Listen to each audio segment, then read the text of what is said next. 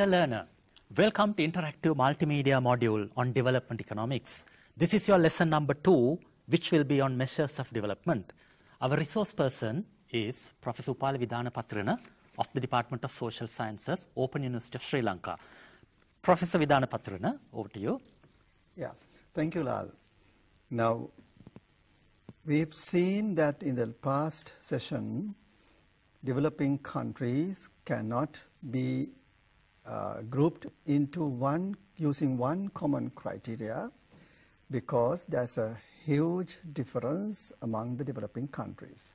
And that is why we developed a common framework. And that common framework, as we discussed last time, combines 3 components: the self-sustenance, the freedom of choice, and self-esteem. And from there on, we'll have the next session, which is going to be based on the session 2 of your lesson material. Professor Vidhanapatrana, in our earlier discussion, you mentioned that countries are diverse. If that is the case, what are the elements of diversity? Yeah. Now, this concept of diversity of countries has been there, and of course, the World Development Report in 2006 has looked at the diversity particularly in terms of people who have and people who don't have. If I am to quote it, countries and regions have deeply divided between streets of haves and those of have-nots. That's World Development Report 2006. So this diversity of haves and have-nots, or whatever diversity you may call it, can be reflected in terms of haves and have-nots, or you can have them or see them in terms of income or non-income form of social well-being. There are other forms of diversity. For instance, country A would be different from country B in terms of the size of GDP, its wealth, its population, its geographic extent, its other concerns depending on the security or insecurity or the standing in the UN and other organizations. So this diversity is visible when you look or map the countries in a particular mechanism. In that case, Professor Vidhanapatrana, what are the hardcore measures of development? Yeah. Now, just to tell you a little bit more about the elements of diversity. If you look at for instance, GDP per capita, right, of 3 sample countries. We've taken USA, India, and Congo. The data is a bit old. Data is 2007. I think the book has basically the new data. Now, the old data 2007, the new data is 2012. If you look at your session, the material, study material gives you 2012 data. To quote 2007 data, I'm doing it with something in mind so that you will look at both the book as well as listen to the video. This difference, GDP per capita of USA is roughly about 44,000 US dollars. India, it's about 30,000 US dollars. Sorry, not 30, 730. If you look at the poorest country in 2007, which is Congo, it's 270 rather, 270. So you look at 44,000, 700 plus, and 270 in a range of from the richest to the poor. In fact, USA was not the richest, but one of the very rich, powerful countries. Look at population. USA, roughly about 300 million people. You look at India, 1,100 million. Look at Congo, only 7 million. Take another diversity element, life expectancy. That is how many years a child born today would live. USA, 78 years. A child born today would live 78 years, normally, on the average. If you go to India, it's only 64 years. If you go to Congo, it's 44 years. Roughly, very much closer to half of the US level. One more element, just to tell you one more element, malnourishment, malnutrition. USA, the ratio of people who are malnourished is only 3% of the total population. If you look at India, 20% of population are malnourished. If you go to Congo, 54% of the population are malnourished. So this is the element of diversity which we have been looking at. Now, you ask me something about matrices of development, right? Yes. Yes. So we have, based on this, you can have GDP-based matrices or measures, like gross GDP, per capita GDP, GDP or GNP. You can have per capita GDP. You can have another one, PPP, Purchasing Power Parity GDP. Right? Purchasing Power Parity GDP, adjust your income in terms of your capacity to purchase depending on the country you live. Why? Because if you take, for instance, a can of Coke in USA is about $1. But you can buy the same can of Coke in India for 20 cents. So purchasing power, the capacity to buy with $1 in India is cheaper. Therefore, to compare the dollar value, you have the PPP US dollar, which is Purchasing Power Parity GDP. These are basically GDP-based materials. And then you have non-GDP material, non-GDP criteria or matrices. You have the holistic measures like PQLI, that is Physical Quality of Life Index. There are other indices which we look at later. You also have something else which is Human Development Index.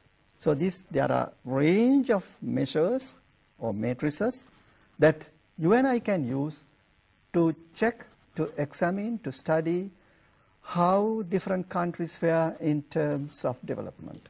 These are the measures of development. Yeah, you said there are hardcore and holistic measures and Human Development Index. Yeah. Could you take us through the holistic measures of development? Yeah. Now, holistic measures of development is basically, measures where they try to combine more than one dimension of development. Not just one measure, like GDP, they are combined more than one. Like, for instance, can you remember Dudley Sears said it is not necessarily growth GDP, it has to be poverty reduction, it has to be inequality reduction, it has to be unemployment reduction. So these are different dimensions. So holistic measures try to combine some of them and prepare one measure. And this concept was developed in the 1970s, mid-1970s. The first organization was UN organization, UNRISD, UN Research Institute for Development. They developed 16 core indicators of development, 16 core indicators, not just one, 1, 2, 3, 4, 5, 6, 7, up to 16 different measures. And they said if you combine all of them, then you'll get some idea about the development. Now, just to give you some examples, they said you must have the expectations of life at birth.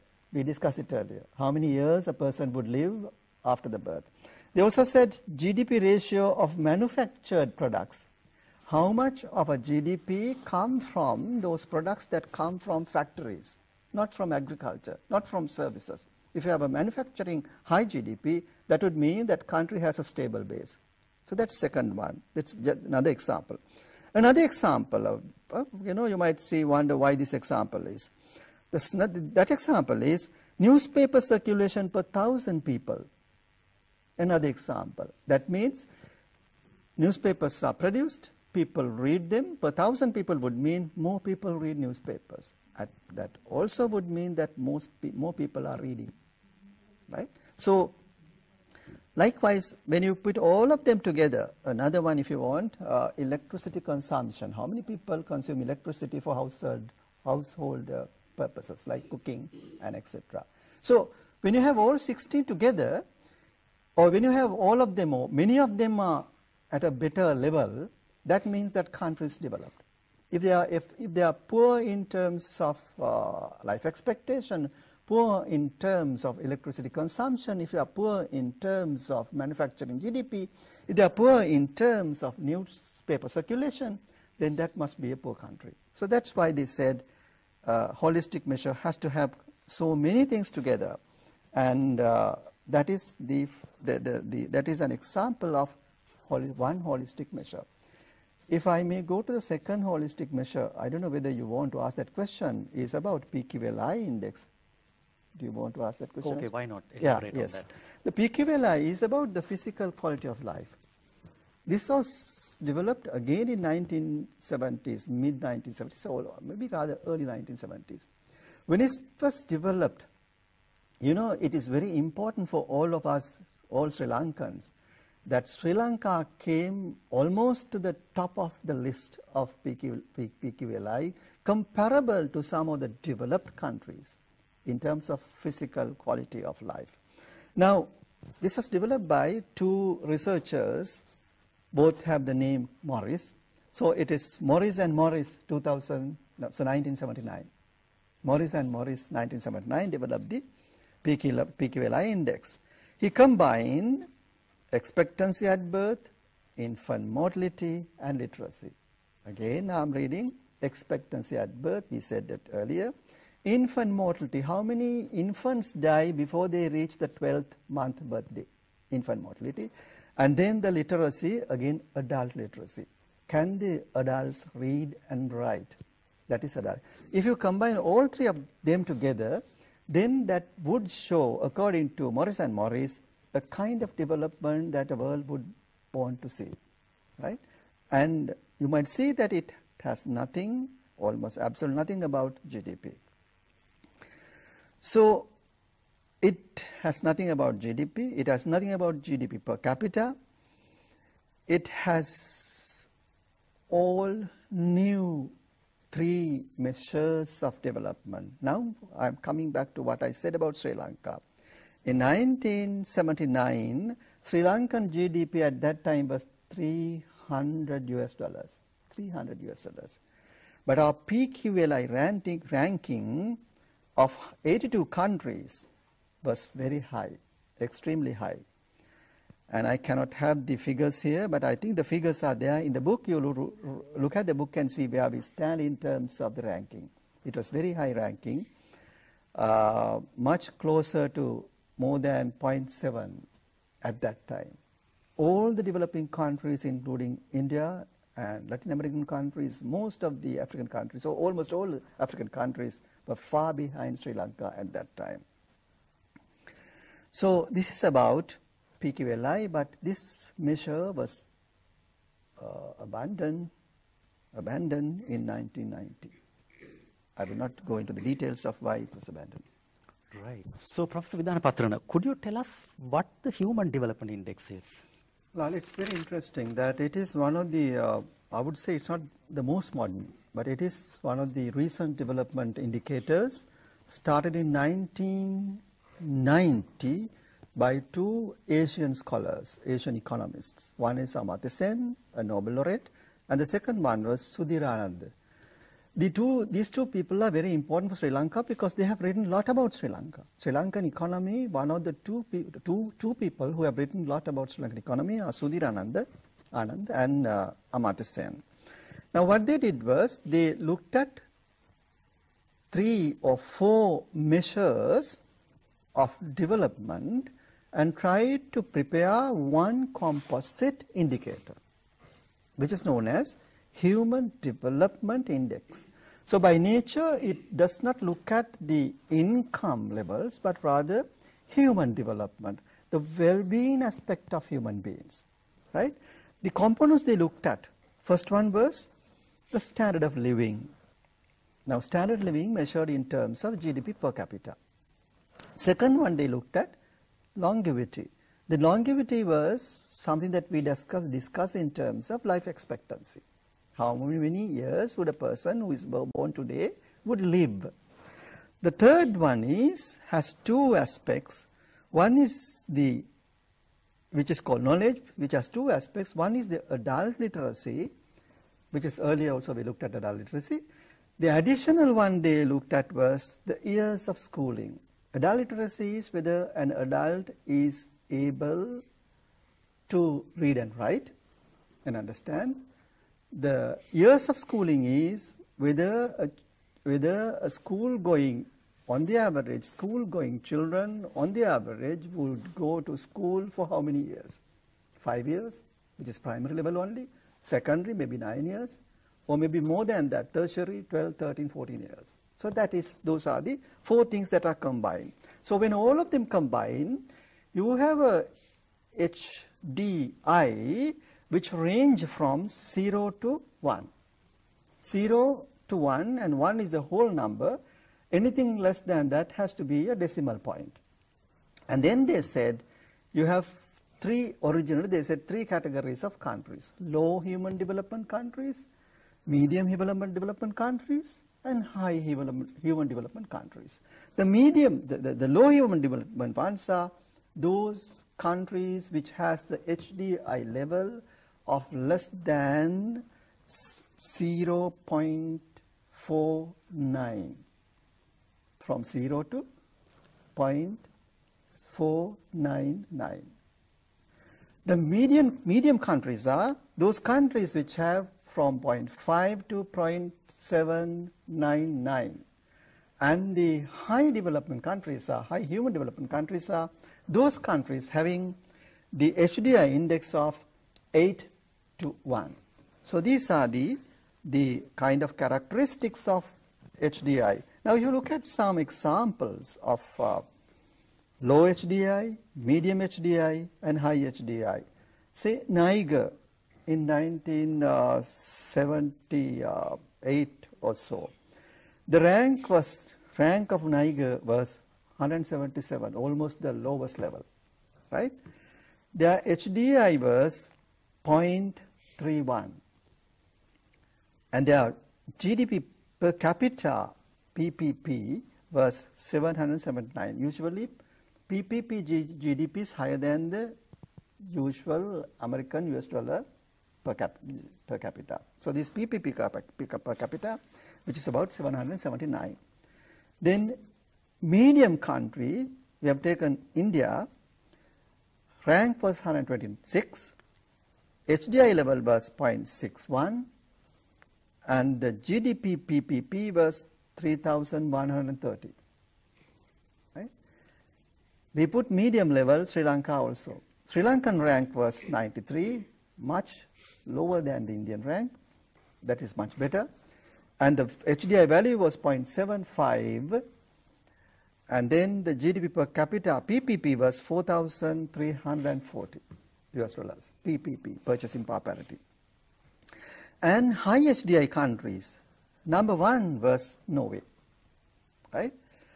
It has the HDI value was 0.965, 0.965. The best is 0.1, not 0.1, whole 1, right? They have reached very much closer to 1, 0.965, and its PPP GDP was 38,000 US dollars in this particular year. So you would see very high HDI countries, medium HDI countries, and very low HDI countries, of which Sri Lanka belongs to the medium level. The richest at this particular point of time is Norway. In fact, Norway has been continuing to retain its position almost every year. There are some years where it has lost its prime position. And poor countries are basically Niger, Congo, Eritrea, Ethiopia, and those countries. So this is about the status of HDI. Okay, Professor, we have seen different measures of development so far. Yeah. Is there any way of comparing them? It has to be, I think there has to be a mechanism. And one way to do that would be, you take the index, say per capita GDP, PPP GDP, or PQLI, or social indicators that we looked at in terms of UNRISD or HDI. You have list of them in one side, And then you look at them in terms of who developed it. Right? You can look at them and say, what are their content? What is the content of this measure? You can look at what is the focus of this measure. I mean, what are they looking at?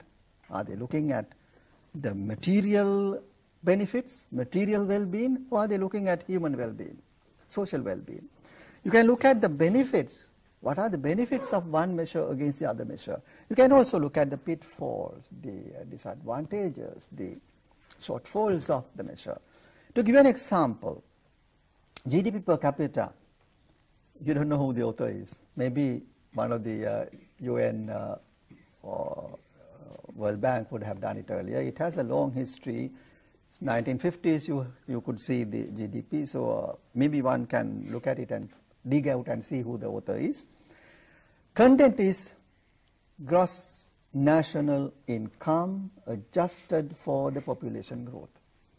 Right? For instance, without considering population growth, you may say country's gross national per capita grows at 5%, population grows at 2%, therefore you deduct 2 from 5, so GDP per capita grows at 3%. You take the disadvantages of population growth away from the material output, and then you have the adjusted population GDP adjusted for population growth. Right? Now what is the focus? Focus is output. Focus is income. Focus is material world, material development, material benefits. So that's a focus. The benefit is beneficial because it's simple. It's not complicated. All countries are measuring their GDP.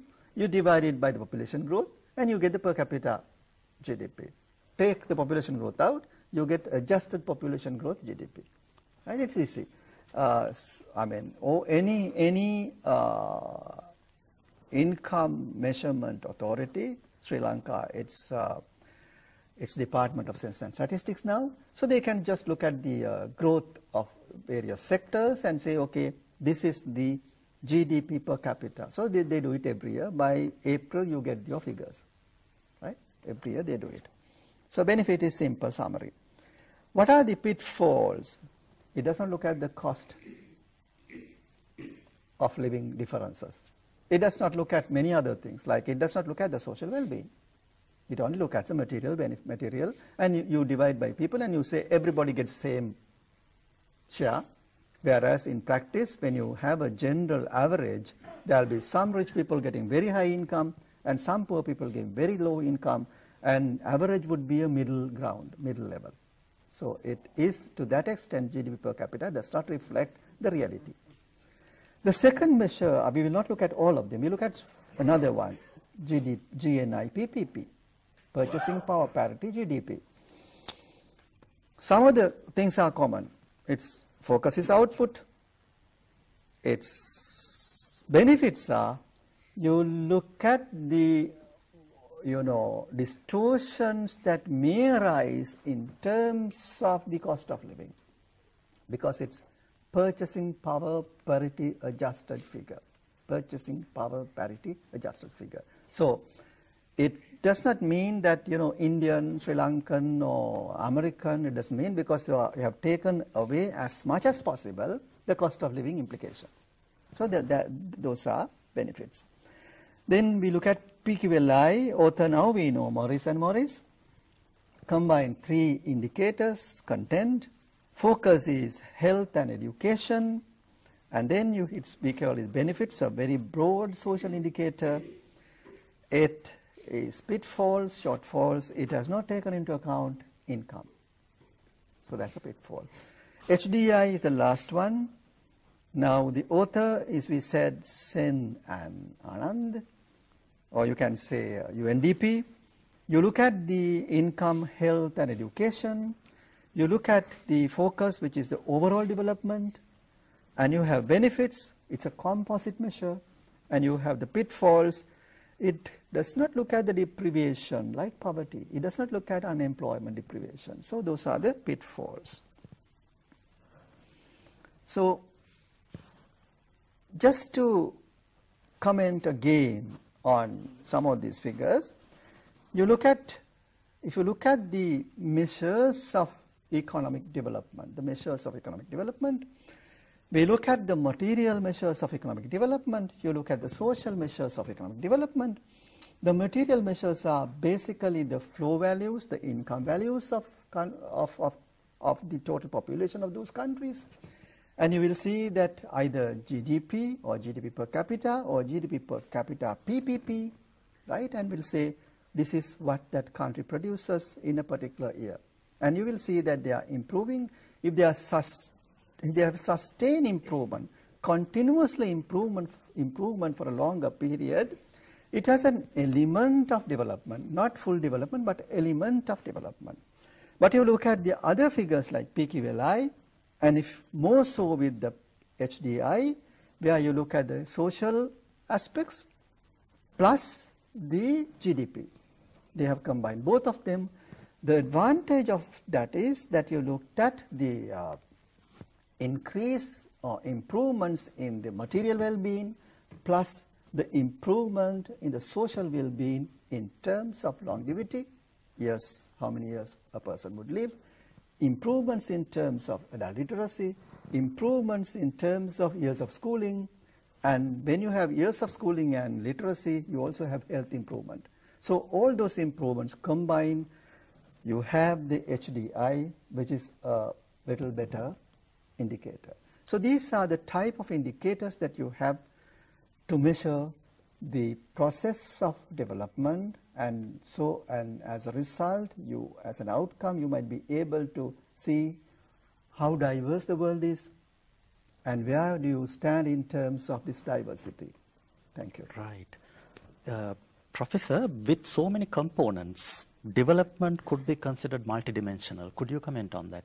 Yes, in fact, yes. Development is multidimensional. It has the normative concepts like poverty, inequality, unemployment, which are, unemployment is a bit measurable. Then you have social aspects like literacy, standard of living. Then you have the other indicators like, for which you don't have reliable data like quality of life. Right? You don't have satisfaction, human satisfaction. Then you also have the growth figures like GDP, GNP, per capita.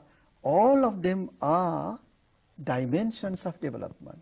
So if you can look at all of them, you have a multi-dimensional indicator of development, which is not very easy to find. But as a concept, development has always been multidimensional. And it's based on this that I would step into the next item as well, Lal, the MGD, which has quite a number of indicators combined, which has 8 indicators and large number of indices, measures that are combined together. That was developed in 1990 base year. It was developed in 2006 or so, or 2002, I can't remember exact date. And then you have looked at the Millennium Development Goals, and they want to say what would the status of a country in 2016, and whether you have achieved, you have the objectives given, you have the measures given. For instance, eradication of extreme poverty is one objective. Whether a country has been able to halve 50% reduction of the $1 poverty level a day, right? Another one, achieve universal primary education. By 2016, all boys and girls must be able to complete primary education.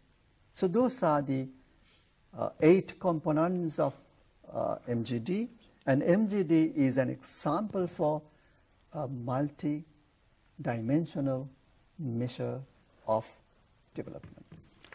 Okay, thank you, Professor Vidhanapatrana. Dear learner, we have just finished lesson 2 of development economics. We strongly urge you to go and read session 2 of your course material book so that you can consolidate this knowledge. Thank you.